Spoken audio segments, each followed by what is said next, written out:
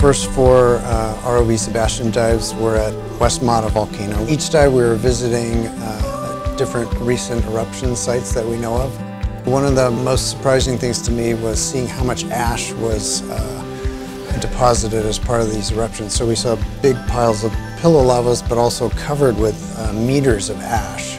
So what that is telling us is that eruptions near the summit are really explosive. In general, you don't expect eruptions in the deep sea to be explosive because of all the pressure from the ocean above. But at West Mata, that seems to be the usual case. One eruption was on the base of the volcano, and that one is really interesting because there the lava intruded into sediments and pushed the sediments up and then erupted around the base of it, so we've never seen that before. Even with photographs, like from the Sentry vehicle looking down at the seafloor, you can't always tell what you're seeing from above, and it isn't until you get down on the bottom nice and close with the ROV that you know what you're looking at. And an example of that was on east of West Mata's summit. There were all these distinctly very round features in the photographs, and it looked like they were things poking up above the seafloor, so we were scratching our heads at what those were. And then when we finally dove in that area, we saw that no, they're not sticking up above the bottom, they were actually holes in the sediment, so it was the complete opposite of what we were envisioning, and of course it made more sense, so that was something we didn't know till we went down and looked.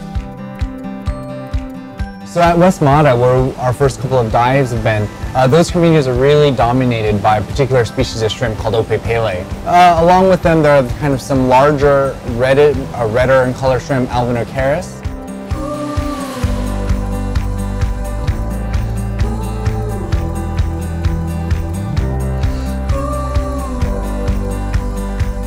You're going to see a few squat lobsters as well.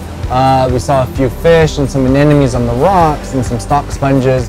What is interesting is how these communities have changed. This is a really dynamic place, and we've been here a couple of times already, and already we've noticed shifts in where these communities are found, along with the venting and the diffuse flow that we're seeing. And as that chemistry moves, the animals associated with that moves as well.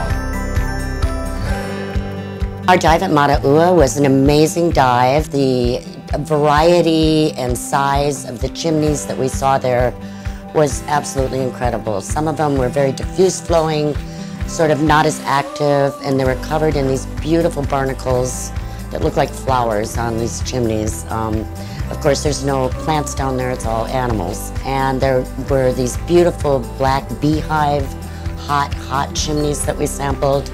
It was probably the most extensive chimney field that I've ever seen in the 20 years that I've been working with this. I think that there's still a lot of secrets that we need to resolve out here. So it's going to be interesting.